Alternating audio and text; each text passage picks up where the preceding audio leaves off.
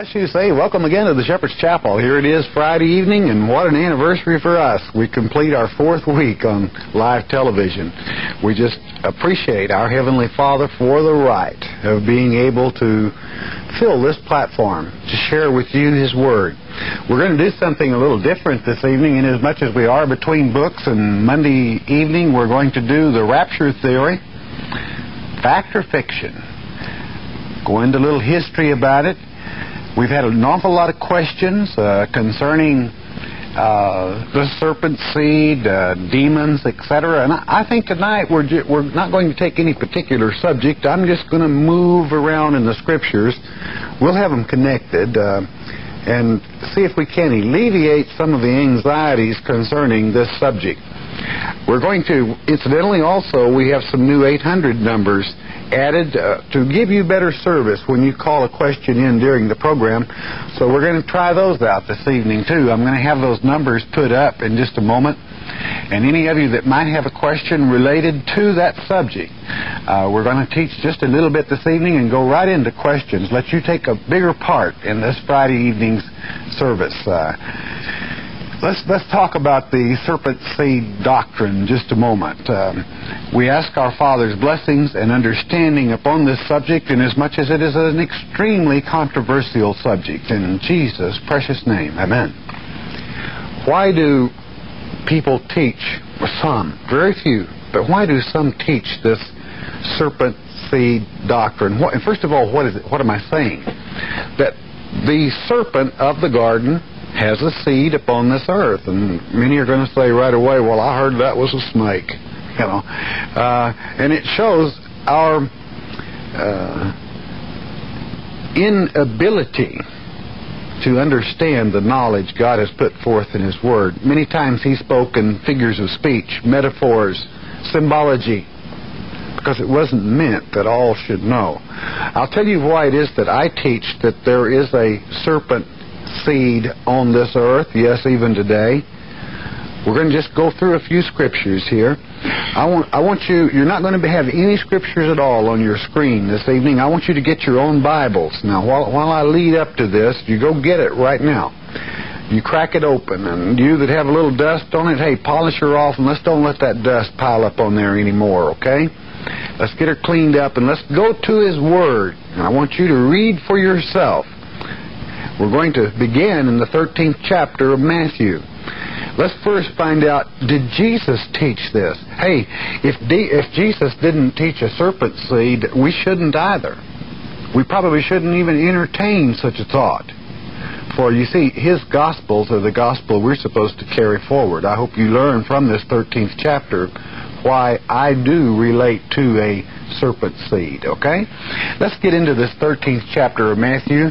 First, He had told in verses 1 through 9, you're all familiar with it, the parable of the sowing, of the sower that went forth. And I'm sure where He told this story, He could probably look in a field and see a man with the broadcasting bag on his hip, probably, as he would reach in it and get a handful of grain and broadcast that type of sowing. We didn't have planters back in that time or drills as we do in this day and generation. That was called broadcasting. So, and the seed fell wherever they might when he would sling them, getting the coverage, if you would, of the sowing. And the disciples, knowing that He was speaking in a parable, I want you to pick it up in the 10th verse of that 13th chapter of Matthew. And the disciples came, and they said unto Him, Why speakest thou unto them in parables? Why do you talk to these people in parables? Why don't you just plain old out lay it on them, just like it is? All right, that's the reference. What is implied, rather. Verse 11. He answered and He said unto them, Because it is given unto you, this is His disciples, His students, to know the mysteries. Now, I want you to underline that in your mind. Not the milk, but it's not given unto them to know these mysteries. To the disciples it was. Let's begin again. Because it is given unto you to know the mysteries of the kingdom of heaven. The mysteries of what? The kingdom of heaven, but to them it is not given. In other words, God, as it is written in Romans chapter 11, sent blindness upon many people for their own protection. For in ignorance there is no sin. But His plan must be fulfilled. Call that, well, that's really not reasonable that Jesus would not want all people to have all the truth. Hey, if you loved someone and you had a truth and you knew that by the rules and regulations set up by Almighty God that they would fall short and He would have to destroy their soul, if you loved them, you would wait until a time of teaching was provided whereby they could come up to the standard of free will, total free will, without the great overpowering apostasy that is about to come upon this earth. Hey, those that God gives ears to hear concerning the serpent seed they will have no problem whatsoever in being tempted by Satan, for we don't find him tempting. We find him, we abhor him. He's terrible. Rotten to the core. I don't find a person like that, I don't care how beautiful he is in the form of Antichrist, that does not tempt me. My allegiance and love goes to Yeshua Messiah, Jesus Christ, He that taught this parable. Now He continues on in this 10th and 11th verse, explaining that parable to the disciples, and you're all familiar with it. We're not going into it. It is even stated in one of the Gospels that if you don't understand this parable of the sower, you're not going to understand the rest of His parables. He gives an addition, an extension, probably better said, to this parable of the sower concerning the kingdom of God in verse 24. Let's skip on to verse 24 in this 13th chapter of Matthew. Another parable put He forth unto them, saying. Now understand, this is a parable. He put this forth, and it has to do, verse 1, or rather 24, and his first statement explains the kingdom of heaven. In other words, what is our subject? The kingdom. That is a king who has a dominion.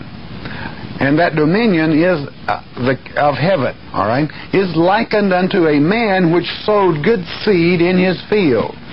That field, beloved, you're going to find out is this world. God, in that heaven, His own kingdom, for He is king, sowed good seed, if you would, in that field which is the earth. Verse 25. Now remember again, I caution you, this is a parable. But while men slept, this means in the night, while men were looking the other way, His enemy came. Who's the enemy of God? I think all of you would know it's Satan, all right? And he sowed tares among the wheat and went his way. Now, Jesus knew horticulture very well. Tares are what are called today zirua. All right, it looks exactly like wheat as it's growing. If you have it in a wheat field, you can hardly tell the difference between it and the wheat. But when the wheat matures, you have a rich golden grain that makes the bread of life, even if you would. But the zirua comes to a ripeness with a black, bitter seed, and even toxic in some cases, not fit for food, not fit for anything. Verse 26, but when the blade was sprung up and brought forth fruit, then appeared the tares also. In other words, you could tell the difference when that old black fruit popped forth. That's why Jesus says, know a tree by its fruit. 27, so the servants of the householder came and said unto him, Sir, didst not thou sow good seed in thy field? To God, didn't you sow good seed down on earth? From whence then are the tares, or hath it tares? Now I want you to know, God created all the peoples of this world in the creation of the days, and He liked it because they were His creation. You see, what upsets God is a hybrid that slips in. That is to say, Satan putting something somewhere where he is not. That is to say, like even the fallen angels, if you would, leaving their first habitation and coming here contrary to God's plan, producing hybrids which were Geber in the Hebrew tongue, giants that did not belong, and for that reason God brought about the flood of Noah, you see. So understand what we're talking about in this parable. You should be able to figure it out, in as much as the last couple of days we've been discussing the world that was this and the one that is coming, ages, that is to say. Continuing with verse 28. He said unto them, an enemy hath done this, period. All right? An enemy has done this. The servant said unto him, wilt thou then that we go and gather them up? Shall we get in there and root them out? Verse 29. But he said, nay, least while ye gather up the tares, ye root up also the wheat with them. In other words, during the growing period, you could hardly tell the difference, and you might destroy some of the good children. That is to say, those that have option to salvation.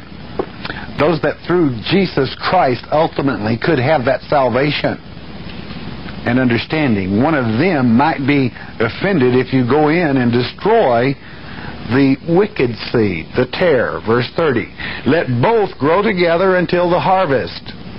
And in the time of harvest, I will say to the reapers, gather. Now, who are these reapers? We'll find out in a moment. Gather you together first the tares. You take them out first. And bind them in bundles to burn them. But gather the wheat into my barn. The Father is saying, not one grain shall be lost, as it is written in Amos 9. All Israel shall be sifted as you would flour, and not one grain of that wheat lost. All those that believe upon Jesus of the nations, not one grain shall be lost. A promise from Almighty God. God is not a liar. He comes through on His promises. But the tares would be burned. And you know the beauty of it, beloved? You're going to find out that even if one of these tares believes upon Jesus, he has the power to even give them eternal life, as it is written in Revelation chapter 3, verse 9. Okay, he continues on with two more parables, but he's going to explain the one we just finished. Excuse me. And I want you to take advantage of this to understand the more in-depth teachings of Jesus. And a disciple is a student of Jesus. That's what disciple means. So I want you to be a student of Jesus and not listen to this man or any other man, but let Jesus speak to you through His Word, for He lives in the Word. He is the living Word. Okay, verse 34, and we continue in that, okay? All these things spake Jesus unto the multitude in parables. In other words, to the large crowds, the mobs, He spoke in parables. And without a parable spake He not unto them. He just didn't give it to them on the line. 35, why? Your answer, beloved. That it might be fulfilled, which was spoken by the prophet, saying, I will open my mouth in parables. I will utter things which have been kept secret from the foundation of the world. Don't you appreciate now those last two lectures so that you can understand what he's talking about? Things that have been kept secret since the foundation of this world. And as Gary so aptly explained to you from that appendix in the companion Bible, the verb here, kibul, meaning that overthrow, meaning kept secret since Satan's first fall, for it was Satan that planted this wicked seed. So, understand that. Verse 36, then Jesus sent the multitude away. Now, follow closely what's happening. Jesus spoke nothing but in parables to the multitudes, but now He's sending that multitude away. And He went into the house, and His disciples, this is Jesus' students. Are you a student of Christ? Then listen to His word closely. His disciples came unto Him, saying, declare unto us the parable of the tares of the field. Jesus explained this to us. They hadn't followed it totally. He explained this. Now, beloved, this is paramount that you understand what I'm about to say. Jesus is about to explain a parable. He will not be speaking in a parable. In other words, these are facts that we're going to have explained to us, not something that is symbolism. Not something that is only symbolic of a thing whereby you must understand a parable, a proverb, or a riddle. He's going to lay it on the line to you. He's going to tell it like it is, because He's speaking to His students. You might say to me, well, aren't you afraid right at this moment that someone that's not supposed to hear this, when you explain it in this way, they won't hear it. Don't worry. They will not hear it. You can have all safety in that. They will not hear it. But if you're a student of His, you will. So listen closely as Jesus explains that parable. What is this wicked seed that was planted? Not a parable, but the straight fact. 37. He answered and he said unto them, He that soweth the good seed is the Son of Man, meaning the Son of God, Almighty God, that Holy Spirit that moved upon the field, the earth. Verse 38. The field is the world. In other words, not heaven. The field is this earth age for you scholars. The good seed are the children of the kingdom. That's what the kingdom is about. Remember again, what does kingdom mean? The king and his dominion. Almighty God and His children. And these children, the good seed, are His children, those that He created. But the tares are the children of the wicked one. Now wait a minute. We don't believe in the Satan seed doctrine.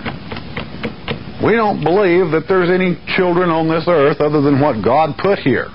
Anybody that would teach the serpent seed certainly doesn't know what they're talking about, for my Sunday school teacher told me that Eve partook of an apple on a tree.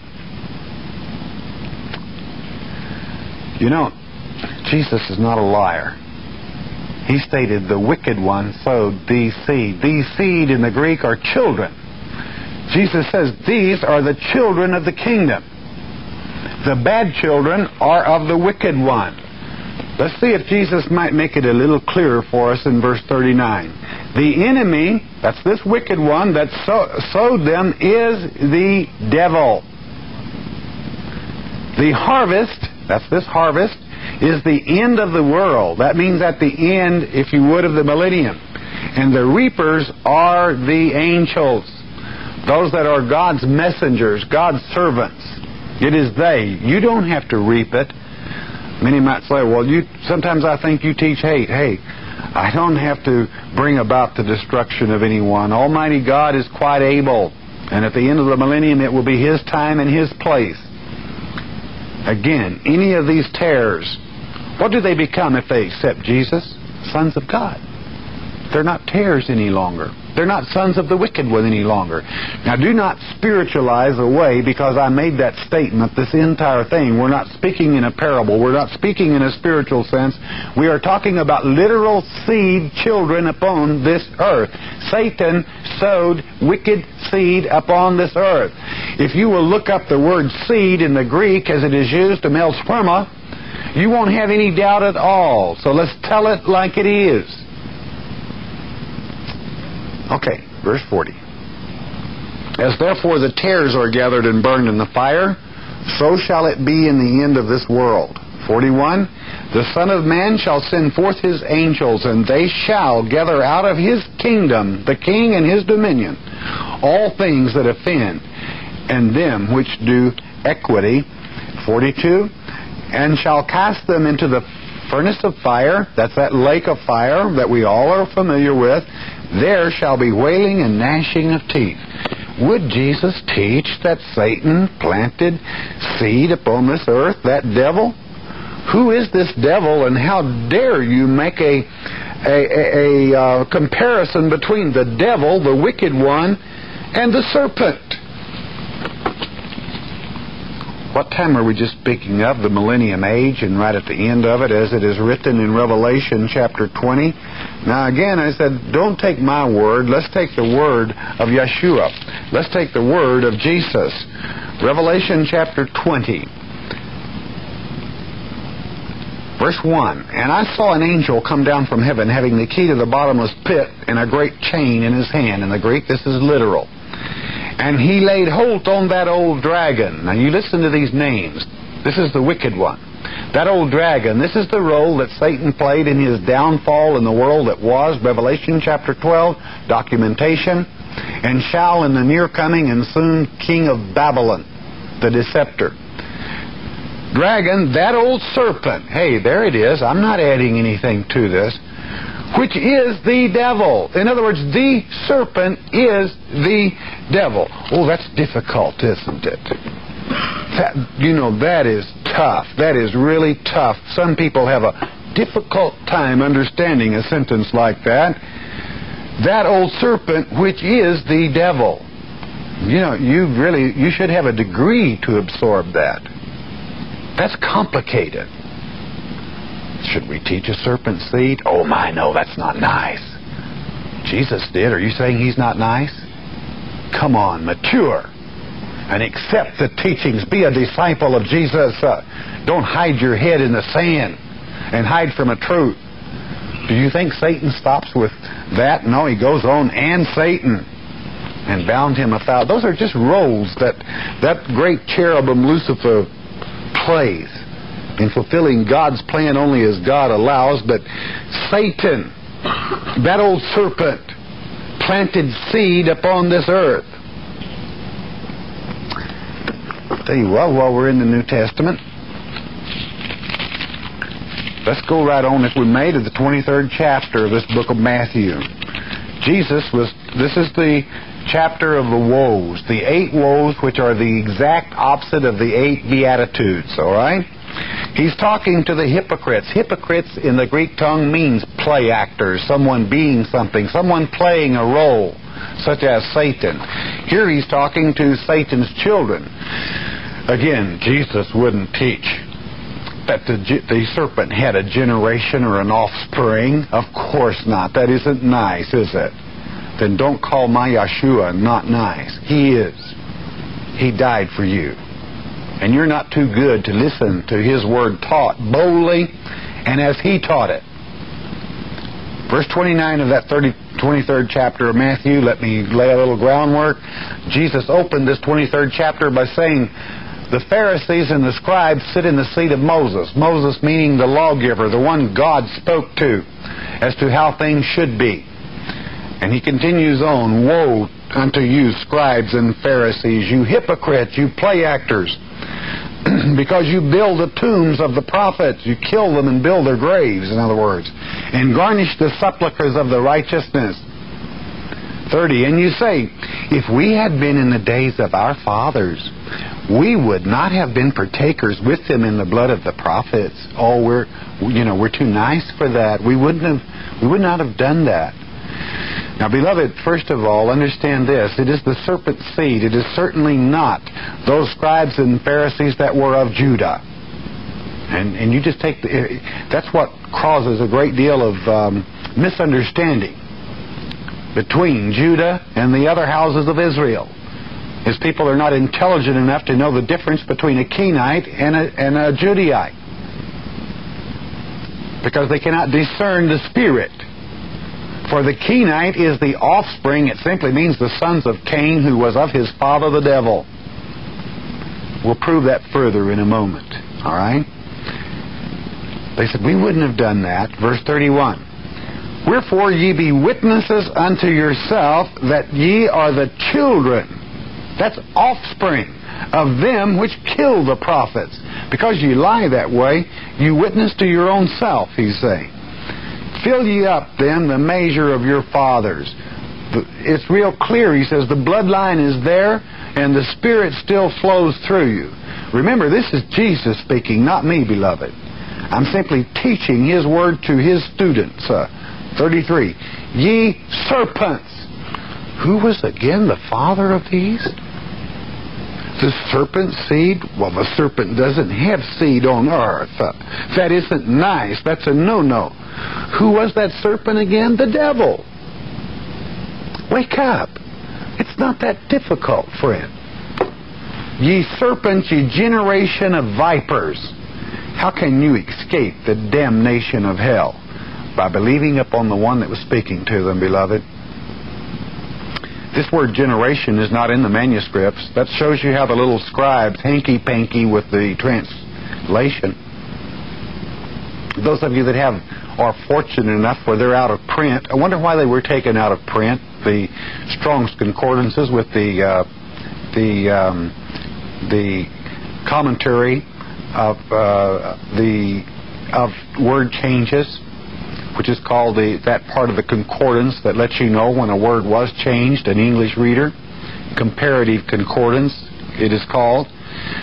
Someday, if I'm able, I'm going to reprint the Strong's Concordance in its original form and never allow the scribes to hanky-panky with that particular edition.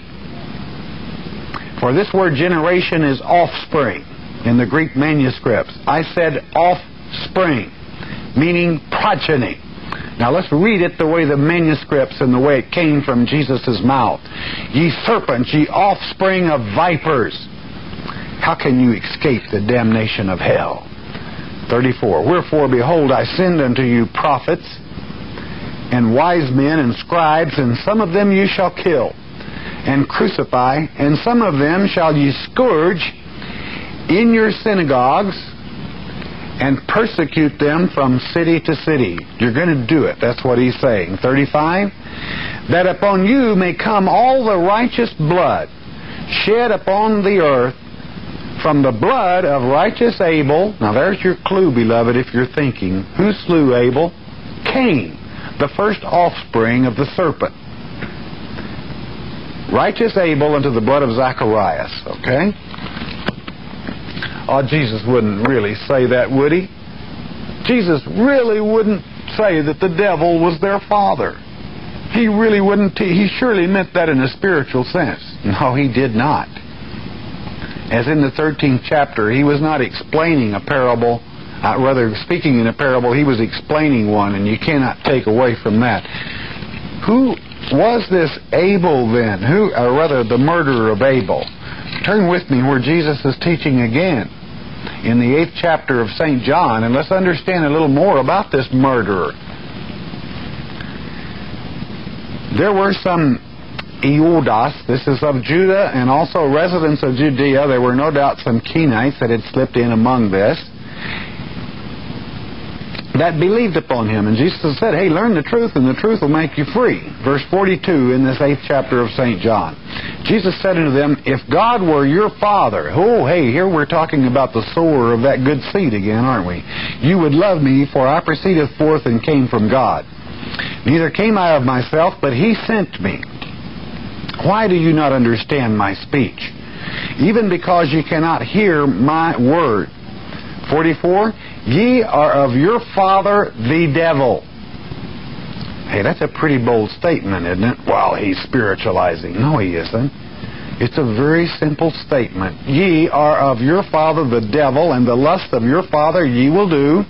He was a murderer from the beginning. This is Cain, and the devil being the father thereof. And abode not in the truth, because there is no truth in him. When he speaketh a lie, he speaketh of his own, for he is a liar and the father of it. Who was the father of the first lie in this earth age? Open your eyes, beloved. Open your ears. Who first lied in this earth age? Read Genesis 3, where the serpent says to Eve, oh, it doesn't matter what God said. In the day you eat thereof, surely you'll be made wise. She was brought about death, rather. Now open your eyes and your ears to the teachings of Jesus and let it simplify his overall plan. The world age that was this, and the one that's coming. And also the enemies of Israel, Judah, and the other nations of the world, as they are Satan's own, fulfilling the negative part of God's plan. Are you to hate them or are you to destroy them? You leave the tares alone. I said again, you leave the tares alone. They are doing a very excellent job of fulfilling the negative part of God's plan. And those that have eyes to see and ears to hear and are God's elect and have studied in his word know what they're about to do next, whereby they can prepare mentally, spiritually, and physically to sustain themselves therein. Jesus continues in 45, and because I tell you the truth, you believe me not. In other words, it's too difficult for some to accept this simple truth. Which of you convinceth me of sin? Which one of you can say I'm a liar or that I have sinned? Jesus speaking. And if I say the truth, why do you not believe me? He that is of God heareth God's words. Ye therefore hear them not, because ye are not of God. In other words, God didn't create you. You're a hybrid. You were a seed planted by one fallen from another place. That's what Jesus is telling them. That's why in Jude chapter 6 that those angels are locked in chains for destruction on that day when that negative part of God's plan is finished. I'm going to go one more place. Rather than go to Genesis 3, we've been in the New Testament. Where do I want to go? I want to go to Corinthians. Let's go to chapter 11 and verse 3. No, I'm sorry. Chapter 11, Paul says here, though it says in English, bear with me a little in my folly. What it really says in Greek, I want to talk to you about something very serious. Verse 2, for I am jealous over you with godly jealousy. This means Christians, believers. For I have espoused you to one husband. That husband, of course, is Jesus. That I may present you as a chaste virgin to Christ. I don't want you falling off the way on the road to meet your husband, okay? But I fear, I'm really worried, least by any means, as the serpent beguiled Eve. Do you know what this word beguiled is in the Greek? You with Strong's Concordance, look up the Greek in your Greek dictionary. If you know numbers, go where it says 1818. 1180 and 18 rather. 1818, okay? You go there. It's exfatio, which means to wholly seduce. Paul says, I want to talk to you about something very serious. The serpent wholly seduced Eve through his subtlety. So your mind should be corrupt from the simplicity that is in Christ. They can't understand the simple teachings of Jesus. This is why Jesus said again in Matthew 24, it shall be as it was in the days of Noah. They shall be both giving and taking in marriage. Marriage with who? Fallen angels and Geber were the offspring thereof. I know this offends some, but some can't understand the simple truth in the way Jesus taught it, the way Paul brought it forth. Beloved, I stated I wasn't going to teach that long.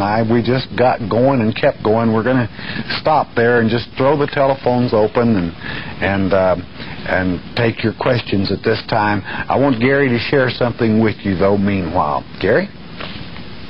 In the Companion Bible, Arnold has been talking about Genesis 3 most of the week. Been talking about the serpent.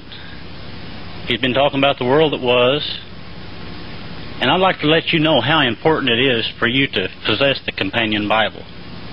With just a $100 donation or more, you can have this beautiful leather-bound book, but the appendix is well worth the money. For a $100 donation, we'd like to share this with you. Again, I'd like to go to the appendix tonight. Appendix 19. This appendix has to do with the serpent of Genesis 3. And think about it. Does it really make sense to call Satan a serpent? He's called that in the Bible, but does it really make sense to think of him as a snake hanging from a tree? Let me read this to you in the back of the Companion Bible. When Satan is spoke of as a serpent, it no more means a snake than it does when Dan is so called in Genesis 49:17. In 49:17, Dan also was called a serpent. But we don't call him a snake. We don't think of him that way. Now let's continue. Or an animal when Neo is called a lion in 2 Timothy 4:17. Or when Herod is called a fox, Luke 13:32. Or when Judah is called a lion's whelp. Now think about it. Does it make sense to think of Satan as a snake hanging out of a tree with an apple in his mouth trying to deceive somebody? You know, you owe it to your children, your family, your loved ones, your neighbor. God has called out people to help, people to teach.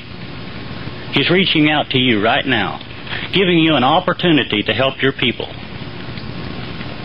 Learn what the serpent is. Learn what the book that God has compiled for us through better than 4,000 years it took him to do it. Learn what's in that word. Learn what you need to do to prepare your family for these end times. Order a Companion Bible. It's a big help to you. It's a tool that you need, one of the basic tools you need in your house, one of the first ones you need. Again, we'd like to share that Bible with you for a $100 donation. Now get on the phones and call your questions in. I know that many of you have questions that you haven't called in. Questions on everyone's mind as they go through the book. It don't matter if you read one verse, you've got a question. The phone call costs you nothing. Also order the Mark of the Beast tape. It's free. Learn that the barcode, the computer, all those tattoos, you know, as long as you stay in that kind of a study, you're doing exactly what Satan wants you to do. You're paying attention to that garbage instead of studying God's Word. You need to get into His Word and set your children a foundation that will carry them through the rest of their life. Order that Mark of the Beast tape. It's free. The phone call is free. Ask for the tape list.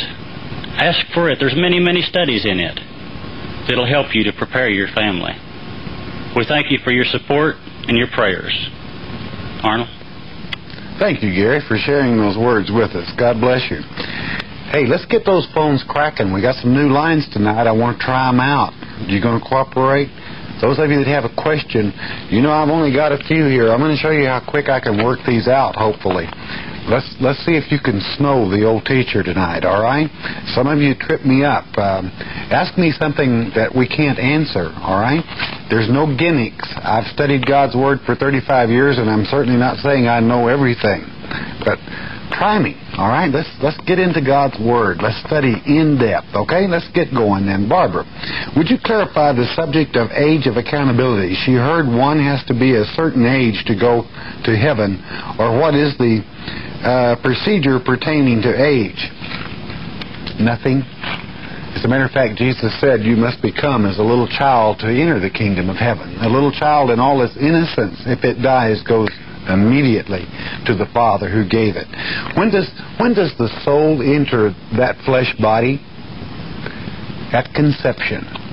It was at Jesus' conception that Mary approached Elizabeth, and John, who was 6 months in Elizabeth's womb, jumped because John felt the presence of God in that conception itself. What I'm saying is, even in this earth age where we have many abortions, there's already a soul in that child, but it, in its innocence, goes instantly back to the Father, saying what? That soul got almost a free ride through this earth age into the kingdom. Am I saying that should make us hasten to increase abortion? Of course not. I'm simply saying Jesus loves the little children. He protects them whether man does or not. Okay, I hope that answers your question. Marie, would you clarify if Satan was thrown out to the earth because of his rebellion in Genesis 1 and 2? Okay, number one, Satan has not yet been cast to the earth. Satan shall be cast to the earth as Antichrist in the very near future. Documentation just before the seventh trump in the book of Revelation. We're going to be getting there within just a week or two. For following the Mondays and Tuesdays discussion on the rapture theory, we're going to begin that great book of the unveiling. It is only his demonic spirits, which is to say the spirit of the wicked one, that is able to come to this earth now. But he shall be coming soon. That same old serpent that was in the garden with his bands of angels to seduce again the daughters of men. And I speak in a spiritual sense there, beloved. Are you mentally prepared, or are you looking for a barcode? Are you looking for 3 6s on the forehead, or how stupid do you think Satan is? Come on, let's get with it. It says, in the mind, he's going to deceive many. Betty, I want you to explain the statement on Genesis 19 tape where you say, and this is from my commentary and cassette tapes on the book of Genesis, if you give people more truth than they should hear, that it will do them injury. I make this statement to cause that one of God's elect to think when they continue to hammer at a person that does not understand the events, as a matter of fact, that we were just been covering. For the simple reason you must plant a seed and let it grow in that person's soul, in that person's mind. Therefore, do not just snow them under and make them accountable if that were possible, and it is not, for something they could not bear up to. Lorraine wants you to explain why it says 144 men and doesn't mention women. Okay, Lorraine, in this particular case, there is no gender. What do I mean by that? When the 144,000 overcome, there is no gender inasmuch as they sing the new song when we're all changed to that new body. Then they are virgins, even though they fall for a moment to Antichrist. In the new body they are virgins, for they know Antichrist and shall never bow to him. This goes for the kings and queens as well. It is written in the book of Joel and in Acts chapter 2 that both sons and daughters, so you women are going to take part in this spiritual battle against Antichrist that is coming up very soon. Prepare yourself. Many of you are far stronger in spirit than many men, I know. Loves your program and heard you on radio. That's been quite a few years ago. Okay, June. 1 Thessalonians 5:3. When they say peace and safety, could it be that scripture has already come to pass? No, it could not. That is the peace and safety that shall be said when we go into one worldism, for in the following verse it says, then sudden destruction. We shall not see, we are hearing the rumors thereof, but it has not yet come to pass. Peace and safety shall be when we are dwelling in a one-world political system. That's the first piece of Revelation 13. Now let's keep those phones going. I'm just about to get to tonight's questions. We're going to get them answered, so you keep them busy, all right? I want to make sure that all of those new lines that are installed are working, so keep those questions coming. Viola, if you raise a child in the way of God, he shall not depart the way. Can we hold God responsible for the promise? God many times intercedes in a child's life, yes. He did not say, he said they won't depart it ultimately spiritually. Though many of us sin, deep down in that spiritual sense, we do not part that way. Meaning what? They have the roadmap back to the path. They'll find it. You trust Him. Have faith in Him. Don't question Him. Don't question Him, for His promise is true. Okay, Beth. Ezekiel 28, Satan and what he looks like, cherubim, the anointed cherubim. How can he be an anointed cherub and be the serpent also? He was not the serpent when he was the anointed cherubim as the king. He had not fallen yet. It is when he is the prince in the first part of Ezekiel 28 that he has fallen. It is Isaiah chapter 14 after his fall where he is that morning star that fell, that deceived the people. No, his roles completely change from that place. If you read Ezekiel 28 in the final part concerning the king of Tyre, it makes it very clear that his own pride, his own self-importance caused him to fall. Was the garden of God Eden? Yes, I recommend that many of you that do not believe the trees that were partaken of were people, and this very question was the garden of God Eden. I would recommend that you read Ezekiel chapter 31 where God speaks to Pharaoh saying, hey, who do you think you're not are? Look at the box elder. I know in the English it will say Asher. Asher was not in the garden of Eden. It is box elder, for Satan always tried to be a cedar of Lebanon. And then it goes into the God's people in the Garden of Eden, and the deception that took place there. It'll do you well to read Ezekiel 31. Okay, Mildred wants to know if her husband has to give up smoking, and can she wear makeup and jewelry. We know at this time that smoking certainly is not good for one. It is not a sin, certainly unto death. We can assure you of that. For a sin unto death is to deny the Holy Spirit. As far as women wearing makeup and jewelry, there are many traditions of man that just really get in the way of God's work. I don't know why He puts up with it. Let's say, for example, one thing that is brought upon women is they must keep their heads covered at all times in church. You know what this really comes from? Paul was saying, women, keep your head covered because of the angels. He was using a figure of speech concerning the angels that seduced the daughters of Adam all the way back into Genesis 6, those fallen angels. He was softening people to the point, hey, they're coming again. And he was using that as an example. Only in that sense, we are all in the feminine gender for the simple fact that we are the bride of Christ. Okay, Steve Moore. I'm ready the whole name, so I won't say the town. Ethnos. Ethnos is a Greek word which means ethnic or nations, okay? How these sins, something nature was transmitted to them.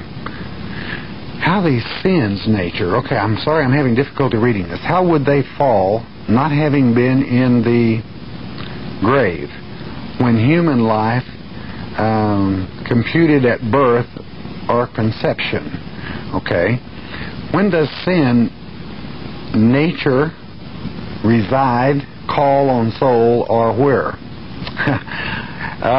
Okay, let's try to get your thought here. How would this, I would say, relate to sin nature in own life structure?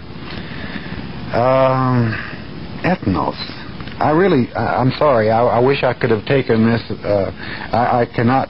This is so. We'll have one more try at it.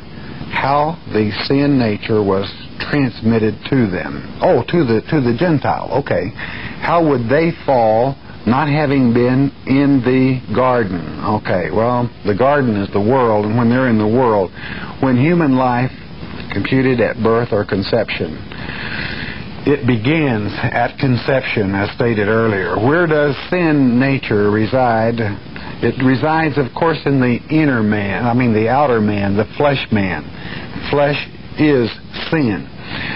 The Gentile, of course, is as accountable in Christ as anyone else is, except for those duties that God set aside. They are not necessarily to come totally under nature, that is to say, if they accept Christ, and the standards are the same for their salvation is the same. I feel that I missed probably the main part of your thought there, so I'll just recap that real quickly. The Gentile peoples who accept Jesus Christ are under, if you would, more or less the same restrictions that even an Israelite is, inasmuch as in Christ, He forgives your sins as well as He forgives the sins of Israel. I think I'll leave that one there. Okay, Stephen, the people you witnessed to about Antichrist, are they sealed, and why and how? Scripture. Well, not necessarily. God causes the seed to grow. The 144,000, as it is written in Ezekiel chapter 44 for your scripture and documentation, shall all bow a knee to Antichrist. I'll say that again. The 144,000 shall all bow a knee to Antichrist, for they are the Levitical priests that go astray when Israel does. The Levitical priesthood of the Zadok meaning the just, from which comes the word Melchizedek. Okay? God's elect. They shall not bow a knee. But these 144,000, when they are sealed in their forehead, when they hear the elect witness against Antichrist after the fact, then they will say, this person told me the truth. In other words, as I witness to you now that Antichrist is coming before we gather back to Christ, I tell you it is a fact. All right? I am delivered up before Antichrist, and that trial is televised to the world. And when you hear me refute him by Christ speaking through me, as it is written in Mark 13, that would have been sealed into your forehead, for something is not a prophecy unless it is spoken before the fact, not after the fact. Then the 144,000 come out. So it is difficult. We're going to have to wait a while and see if they are sealed or not, okay? But don't be discouraged. Continue on. Let the seed grow. Margaret, how the evil seed got past the flood. Okay, that's a good question. It is stated in Genesis chapter 6 that all men became flesh. Noah was told to take 2 of every flesh, not animals now, 2 of every flesh aboard the ark. Now that would be one way. The other way is simply that I do not believe that the flood was worldwide. Cain went to the land of Nod, which if you pick up any World Book Encyclopedia dictionary, the large volumes, 2 volumes, look up the word Kenite, K-E-N-I-T-E, which in the Hebrew tongue simply says the sons of Cain. You will find they went to, say, approximately Mongolia, and it is there where he took his wife. Okay. To prove and document that they did go past the flood, open your Bibles to 1 Chronicles chapter 2, verse 55, and you will see there where the Kenites were already the scribes, the same scribes Jesus was talking to a moment ago in Matthew 23. They were tagged on to the end of Judah's genealogy, but they were Kenites, K-E-N-I-T-Es, of the house of Rechab, which is the way you trace them, documenting in God's Word that Cain's children made it quite healthily through the flood, okay? Gary, if you want to make a deeper study on that, I'll be offering a book in the near future that using our own history and the history of the Oriental peoples will give better documentation. Gary, how is the seed reflected now in the world by makeup rock groups?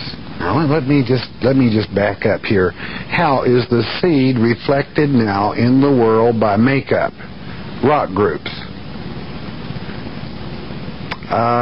I think probably your question to the telephone person wasn't made, or they didn't really understand, because I'm going to just take a stab at this. I'm going to say probably what you were asking is, how is the seed, that is the evil seed, I presume, reflected? How does it show itself now in the world in makeup, or would we recognize it? Could it be rock groups? I'm going to assume that that's what you were asking. Okay. No. Satan uses many tools. Mass hypnosis is one of them. Heavy metal is not the best and most healthy thing in the world, but it is not the Kenites. It is not the bad seed. They are far more intelligent than that. They practically control this world in power at this moment. Jesus speaks of them in Revelation 2:9 when he says they claim to be of Judah, but they're not. They're a bunch of liars. They're of the synagogue of Satan. Now, don't pick on my brother Judah or take it out on him for the statement I made or the statement that Christ made in that Revelation 2:9. But be mature enough to know it is the mark placed upon Cain by Almighty God, and it is a spiritual mark, and if you have the gift of discerning spirits, which any Christian that is of God's elect does, you'll recognize them. They utilize hard rock, which goes into drugs, hallucination, this sort of thing, which weakens by toxins in the system one's build-up to demonics and gives them free range. But it is not the Kenite. The Kenite is far too intelligent for that. You must be wiser than the serpent. Recognize them spiritually. Alex, does our church believe in the rapture?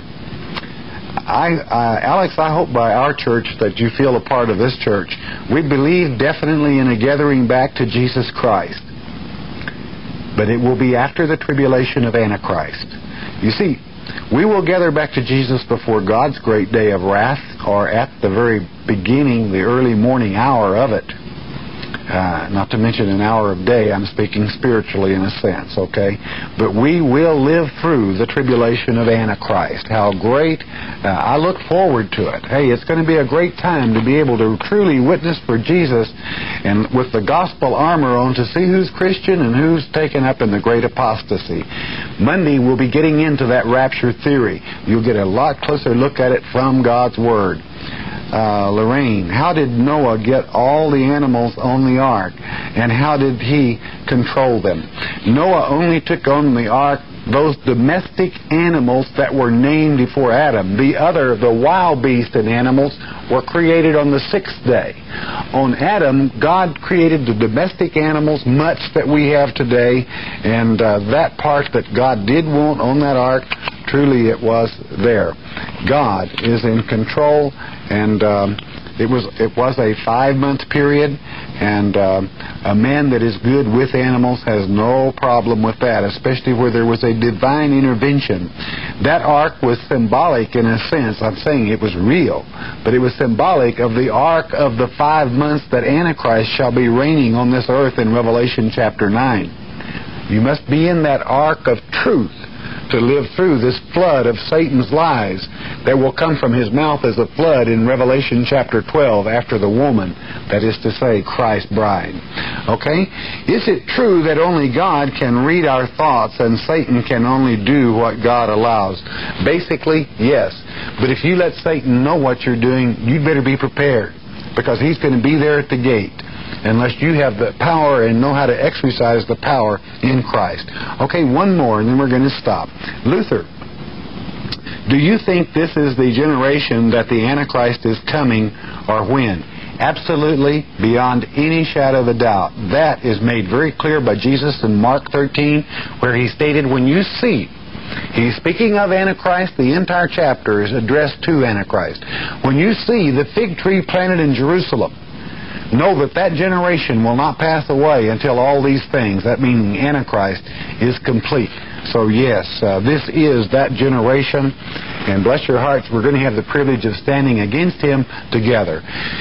Beloved, just here I've gone down to 1 minute, and I wanted to share with you, hey, I signed that big loan today for our uplink, that big trumpet, $150,000. We have 1 year to raise that in. You're all intelligent enough to know that I don't want to go to jail, but I have faith to know, and I jest in a way. I know the Father is going to allow it.